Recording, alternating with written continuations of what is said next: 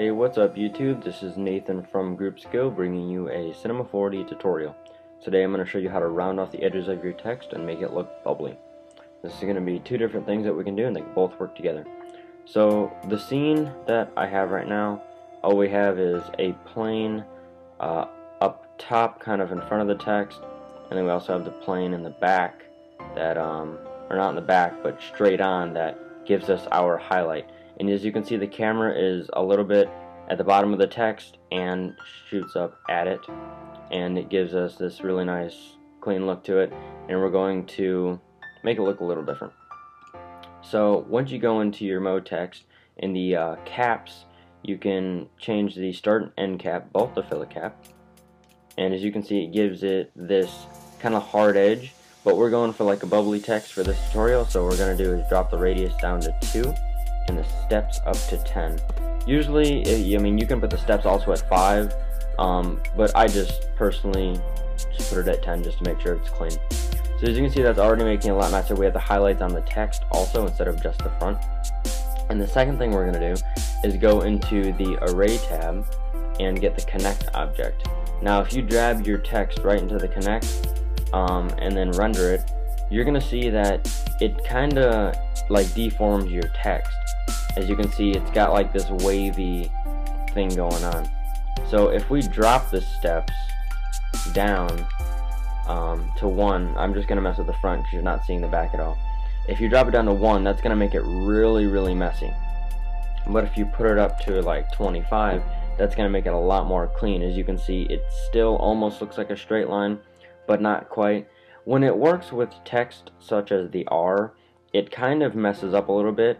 As you can see right here, how it just kind of cuts, but that's just because of the shape of the letter itself. That has nothing to do with your connect object.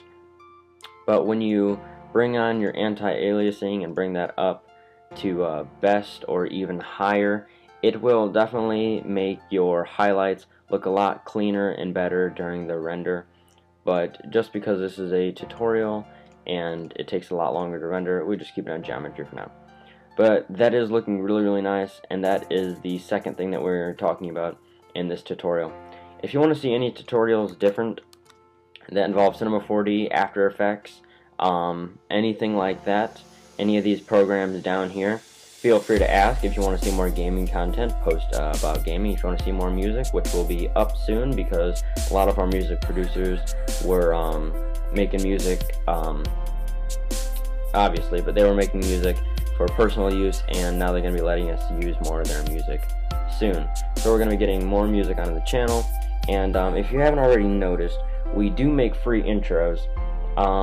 You get, if you want one intro, one intro, it's free, but if you want 2, then that's going to cost $5, 3, 10, and so on. If you have any questions about that, just feel free to ask us. If you want logos and backgrounds, then we can talk about if that's going to cost anything, or if it's going to be free. Possibly, once we get more graphic designers, we will definitely be making a lot of free stuff for you guys. Because right now I'm the only one, and I run the channel.